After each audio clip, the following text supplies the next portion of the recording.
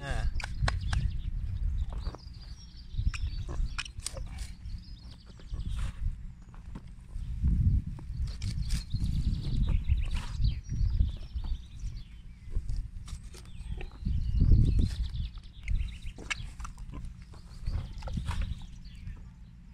Come on.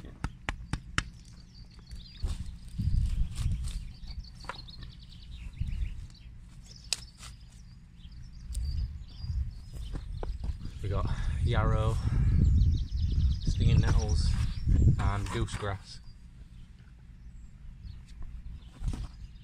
Don't know what you call goosegrass, but that's the stuff I'm talking about.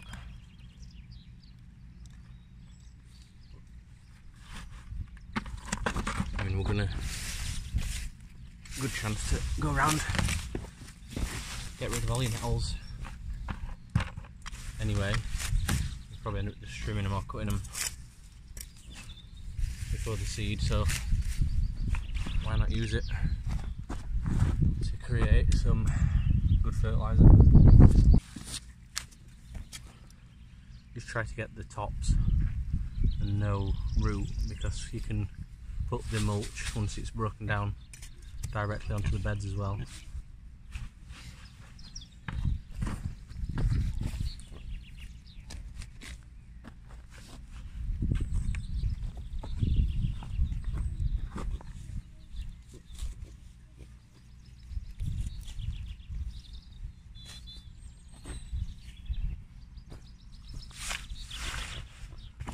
This will start breaking down as soon as you pack it all in, fill it full of water, and you'll be able to take out some liquid in the first week. It'll be like a week tea colour, and 3 weeks plus is best, but you can start using it straight away really.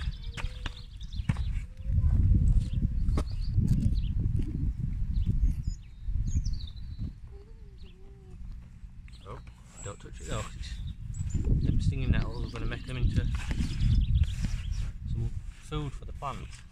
Hello Stripes.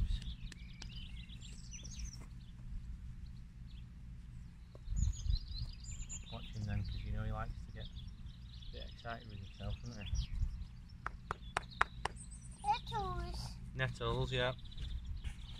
What's this as well? Yarrow. Yarrow, yeah. I'm going to cut it all. Yeah. So it is useful to have these wilder areas, and mine's, well, everywhere, but mainly beside the pigs and in the pigs, because the more you cut the nettles and things, the less they grow, so then you're taking away this source of nutrients that's available. So sometimes it is best, not just for the fertiliser but for wildlife as well.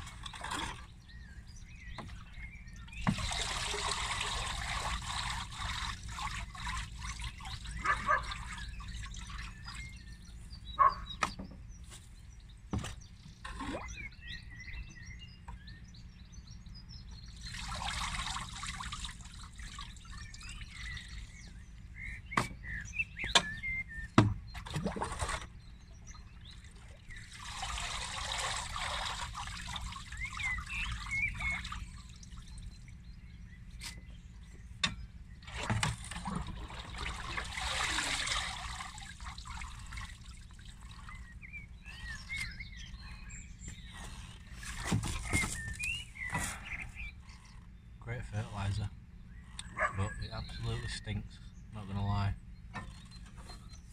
We've got ours around the back of the barn, but if you're making it, you might want to put it at the bottom of your allotment.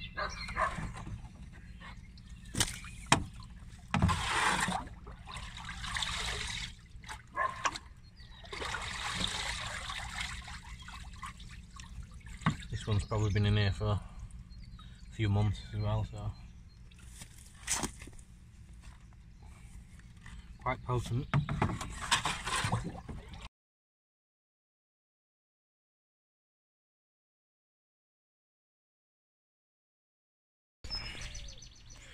This is the one we started off about 2 weeks ago. I'll just get a jug.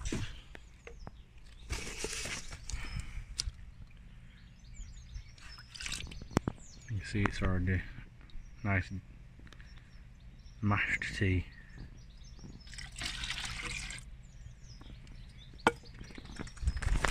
So you just want to literally fill it up with water.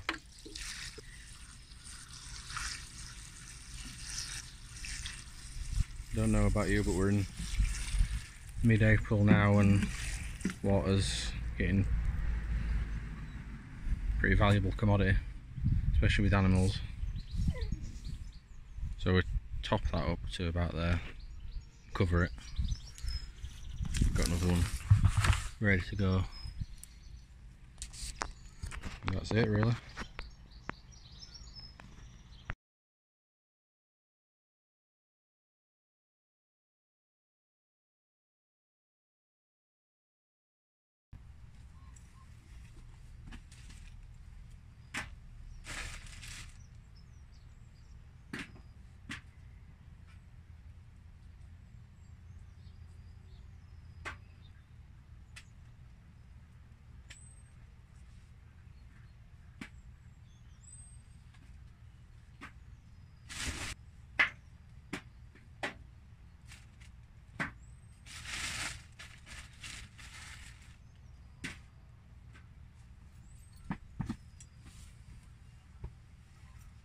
Alright, so the banana skins have been in drying on this metal sheet about 2 days, 3 days.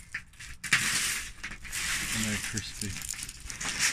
Pretty much how you want them. Some of these heads will probably need a few, well, we can probably chuck those into the composter to be honest, but the rest of them looking good to go really, I think. So we can crush these up on a big board, chop them up, and then they'll make fertiliser directly digging into the soil or sprinkle over the top, slow releasing feed. Pretty nice. I think worthwhile experiment, especially while we've got these hot days.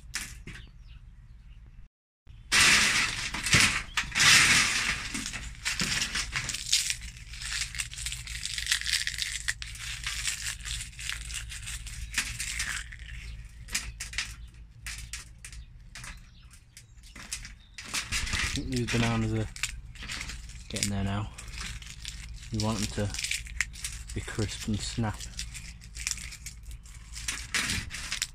We'll probably get these on a chopping board. Chop them up into little pieces.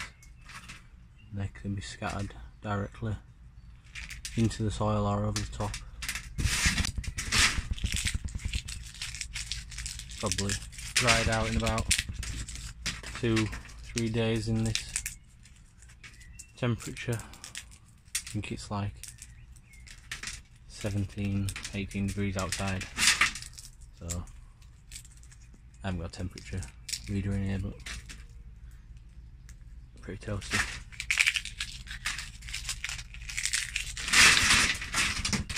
These heads gonna need a little bit longer, but other than that, no mould, so that's good.